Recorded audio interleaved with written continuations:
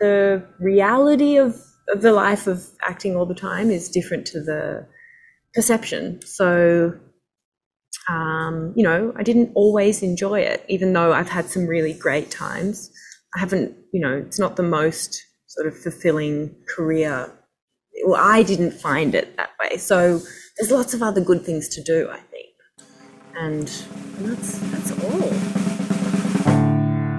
Filmmaker Magazine presents Back to One with Peter Rinaldi. Mia Wasikowska is an actor. She sat down with me in cyberspace to talk about the work. Let's start in the present moment.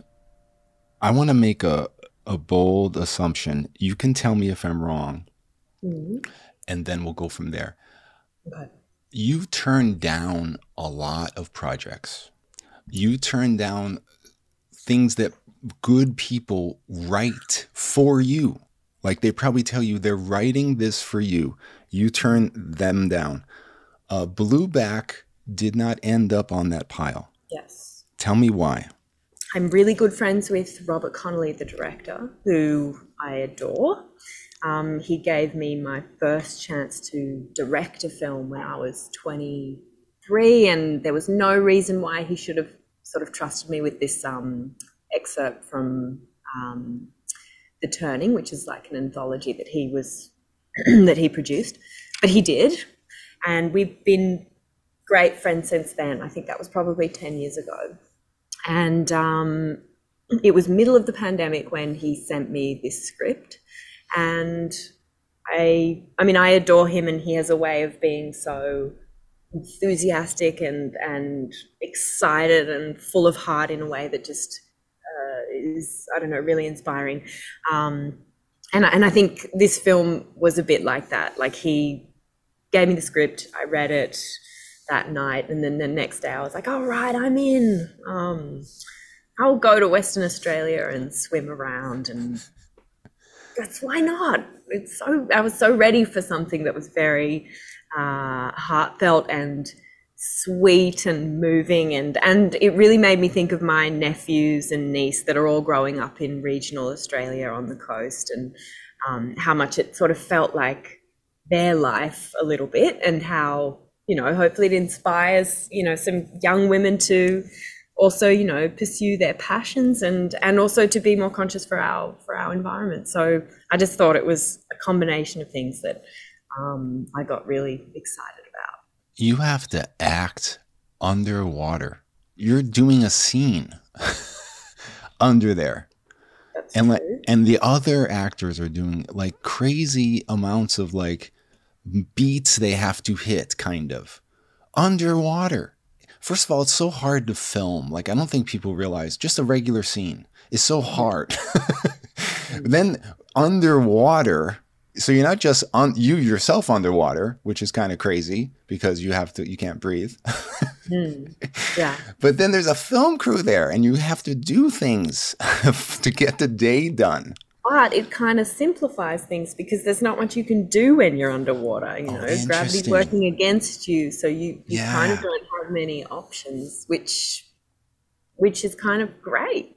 So, right. It focuses you, I guess, right? It focuses you. Yeah, or it's just, there's so many limitations that you don't, you know, I've felt like I only really had 2 days in the pool, but some of the beats were quite simple. Like I'll go down and I'm looking for the fish, and then I see him, and then I smile, and that's sort of it. But yeah, and I feel like I go down, and all I can feel is, you know, the kind of gravity and the goggles, and I don't have much control over my face, and I'm sort of just going through the motions, but I don't know if it is registering, and I'll pop back up, and Rob's like, that was great. I was like, great. I don't know what happened, but if you're happy, then I'm happy. So you're also looking like you're not stressing holding your breath. Oh, good. Are you an avid swimmer? I do really like swimming. I feel very at home in the water, so I wasn't too stressed about that, which was good. I was first confronted by your talent with In Treatment, And that show was like a miracle show for me, because it was like plays every week that you just get to see. You just get to see these amazing actors. Like, I couldn't believe it. I couldn't believe like that they were allowing this to be a show. Two people in a room. I always said, you just put two people in a room. You don't need anything else if it's good, if the people are good. Yeah. And the people were good, but you were only 16. You were the standout for me. You were only 16. Can you talk? And it might be hard for you to talk about what I'm going to ask you to talk about. So maybe just we'll talk about her in the third person, Mia as a 16-year-old. Why was she so good at 16? You know what I mean? What was it that allowed the cynical 38-year-old, probably at the time, to be so captivated by this acting? I don't know. It was such a great job. It was my first job in America, and yeah, it was, again, just Rodrigo Garcia, who I'm still really good friends with, was the showrunner and the director of a lot of the episodes. He cast me in that, and completely trusted me with this really wonderful, complex character. And I don't really know. It was just, I could just picture her in my mind when I read it. I mean, the scripts were so beautifully written by Sarah Treem, and the character just was full of life, and I was so captivated by her, the character, and just had a great time. I just loved it. It was like, ended up, I think it was 9 episodes. Each character got 9 episodes. So that's more content than you get sort of across 2 films, I think. Exactly. But it was so fun. And I think it was just very simple. Like, the scripts were written so well, and I felt confident sort of in the way I felt her from the script. So I had a great time on that job. Were you already thinking, like you said, I see her?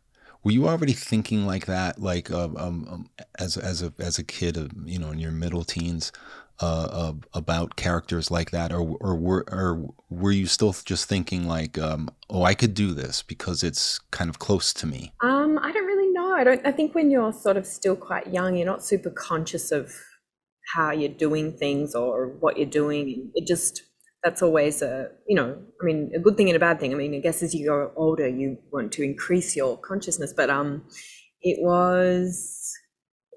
felt very easy to just picture her from from the scripts, and it was sort of simple like that. I mean, yeah, just felt her on the page, and then I think that's probably similar to still how I work. But at the time, I don't know.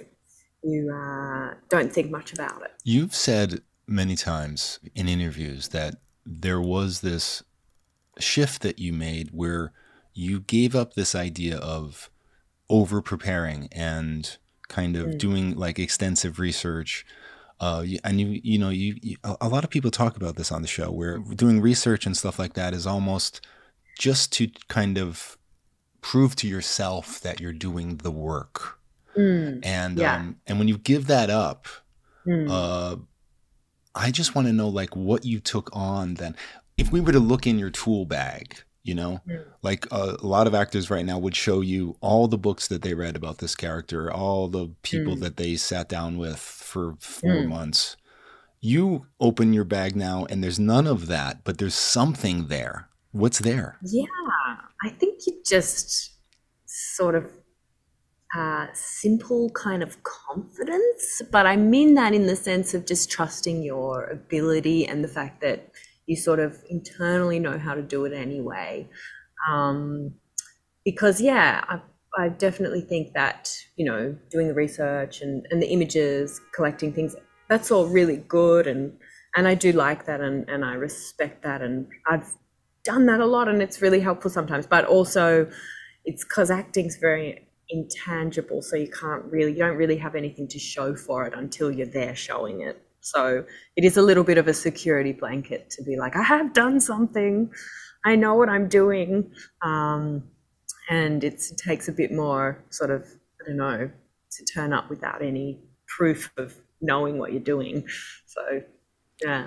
But when you didn't have that, when you gave up the security blanket the first time, you're working without a security blanket. So, and then it worked, I guess, right? Because then you were like, I don't need that thing. yeah. But that first time, what was that like? Like going to the set without that blanket must have been kind of crazy. I don't know. I think it just, part of it is that giving up that sort of security, and part of it is like laziness, and part of it is you've done it for a long time now that generally works out. So it's a bit of a mix, I guess. And it didn't feel like a particularly big moment or anything, just sort of being like, okay, I think I've done this. I think I know what I'm doing. I think I've got this. It doesn't mean that you don't feel insecure or any of those things, but yeah. What is this? You know, I'm a little annoyed right now with people talking about other people's process, like actors talking about other actors' processes, and like having a judgment about them. I don't know how you feel about this, but it feels like, you know, if someone is not reaching people, then okay, maybe you can have a judgment about it. But if they are, why are we having judgments about people's processes? Yeah, totally. I think, you know, I don't know, judgment in general isn't always, it just doesn't, you know, isn't helpful to anyone. So yeah, I think, you know, whatever works for people is good. I mean, we're all so different, and I think it's just, you know, whatever makes you as an individual feel secure or comfortable is what's important, and then, you know, let other people do them.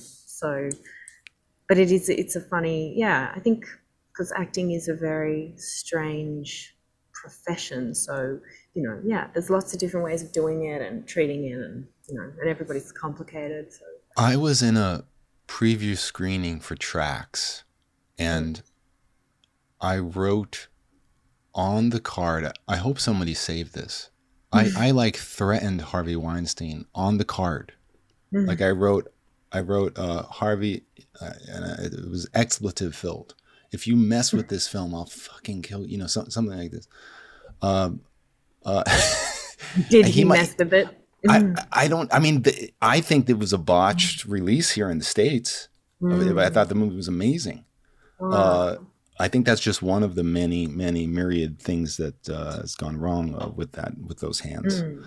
But do you, as an actor, feel like your job's done when it's over, and it's just like you got to let the other people do the thing? Or when you get to a certain point in a career, do you feel an obligation to have your hands in the post-production aspect? No, not really. I mean, I feel like as an actor, I'm literally there to serve the director's vision. Like, of course, I'll have my opinion and I will, you know, suggest things or offer things up. But like, I think that you also have to know like the boundaries. And I think actors get really frustrated because part of the job is not having any control or any, like you're you know, you're limited in so many ways. And if you don't sort of accept that, you're just really pissed off and frustrated because, you know, it is your work and you hand it over. But yeah, so no, I feel very like, I was going to say at peace, but I'm not sure if that's right. Like very hands off in terms of, you know, it's the director's film, and there's no point kind of, you know, meddling because it just doesn't ever really work out. Besides preparation process kind of changing for you over time, can you talk about just on set the approach you have with your fellow scene partner? What has developed for you over time in that scenario of trying to create this energy with this person? Is there something that you do now to kind of have that at your fingertips and make it spark faster or better in the scene? Not really. I think, I mean, everybody and every scene partner is really different, and you know, I just try to sort of, you know, respect who they are and let them do their thing, and, you know, sometimes you get along really well, and sometimes, you know, it's not as sort of easy. But I think, you know, isn't that what was one of the first law of physics is energy cannot be destroyed or created, it can only be changed. And I think you either have a good energy with someone or you don't, and or it's just sort of, I don't know, different. I don't really know. It's just yeah, there's nothing that I really do necessarily other than, you know, try to get to know people and you know, be sort of respectful of them and their process, and you know, hope for the same. So yeah, that's all. But I enjoy working with people. It's always really different.